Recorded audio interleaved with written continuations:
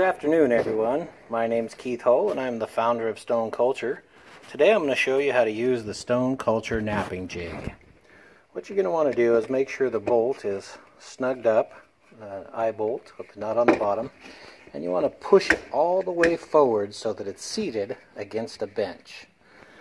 Now this is going to hold that bottom nut in place so that you can spin the eye bolt on top to adjust the height. Next, you're going to want to use your screws, put them in the pre-drilled holes here, and screw this down tightly to hold the jig from moving. Okay, I'll be right back.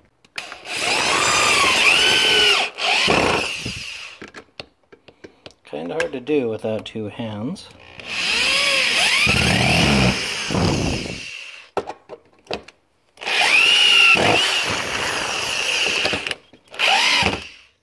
Alright, there we go. Now our jig's set up.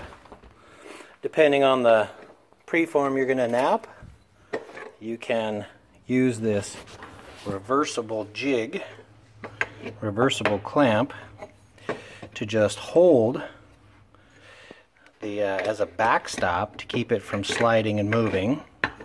Or you could spin it around and you'll notice that there's I'll show you here.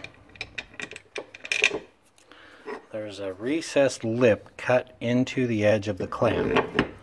That allows you to actually clamp down onto the preform to keep it from spinning or moving, sliding around.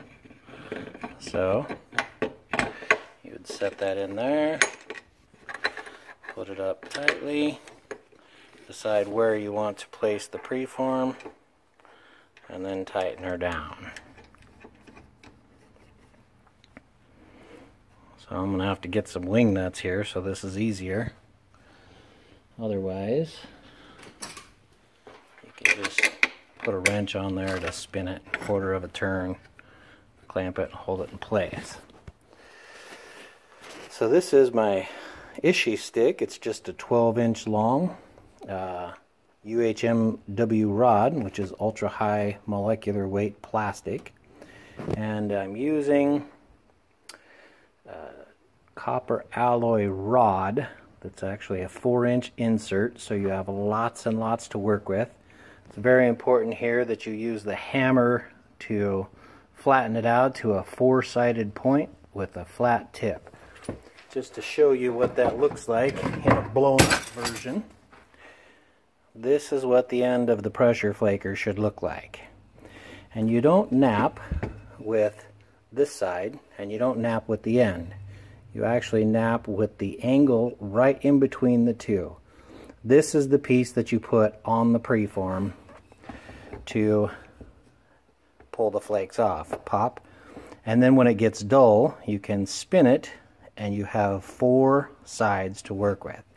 By hammering the copper, you're actually hardening and strengthening the copper, where if you use a file, you're removing material and softening the tip. So you can actually operate this with one hand or with two. You put the tip of your pressure flaker on there where you want the flake to be, and you just lift up to pop a flake off. Move over a little bit, pop another flake. Move over a little bit, pop another flake.